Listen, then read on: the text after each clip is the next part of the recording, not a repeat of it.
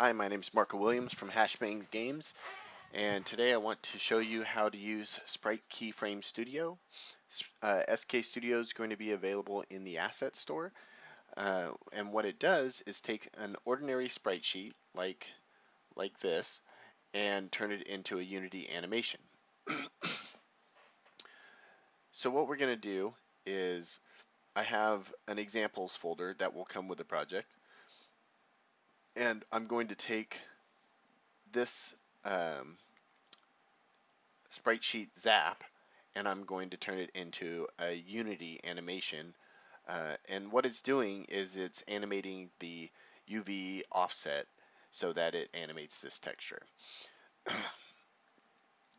So the first thing we're going to do is go up to Window, and we're going to open up Hashbang Games SKStudio. And in this window, you can select a material. So I don't have a material yet for this, so I'm going to go ahead and create one. And before we create a material, what we need to do is set this to advanced and make sure that the read-write is enabled here. So we want to make sure that it's a writable texture. Once that's done, we can go ahead and create our material. Create new material. So mat_zap. And for this material, I'm going to use an unlit transparent shader. I'm going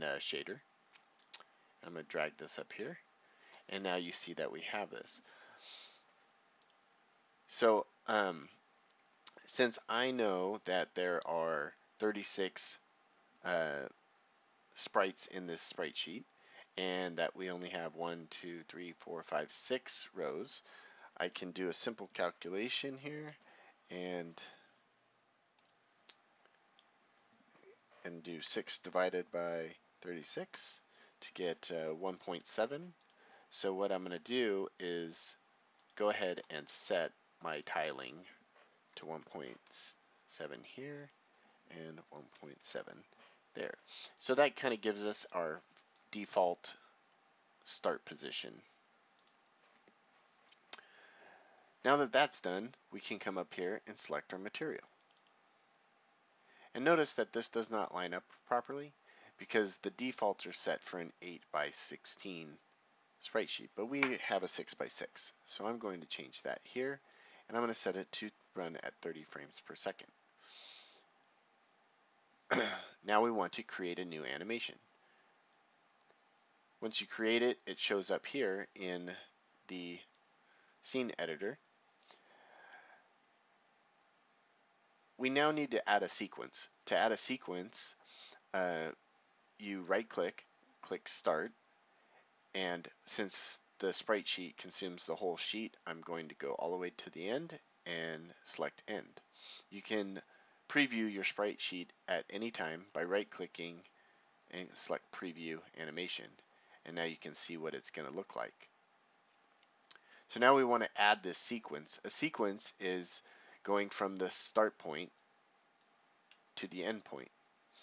So we're going to go ahead and add our sequence, and I'm going to name it Zap. One thing to notice is that you can split up a single sprite sheet into multiple sprite sheets. So let's say from here to here was one sprite sheet or one sequence. You can create multiple sequences. So I'm going to turn off the preview. I can just drag this up here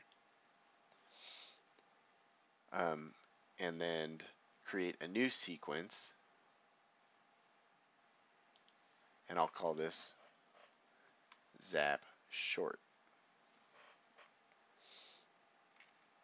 And now if I click Generate Animations, I'll have one sequence that, if we preview it, it's just doing the very short version, and then we have the other one that is the whole sprite sheet.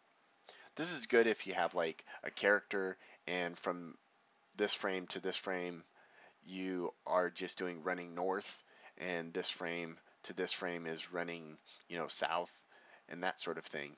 It allows you to kind of split up and create multiple animation sequences at the same time and on the same object. So what we're going to do now is go ahead and click Generate Animations, and we can go ahead and close out Sprite Keyframe Studio. You're going to notice that the object disappears from the scene, and what has happened is that we now have two animations in our animations folder underneath the material name, and we have a prefab underneath the material name. If I drag the prefab to the scene, you will see our animation. By default, it does not put a default animation clip, so you'll want to drag one over to it. And if you push play,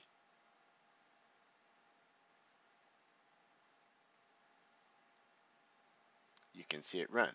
Now notice it only ran one time. That is because you need to set it to loop. So if you click on the animation, select loop, and click play, we now can see that the animation runs continuous.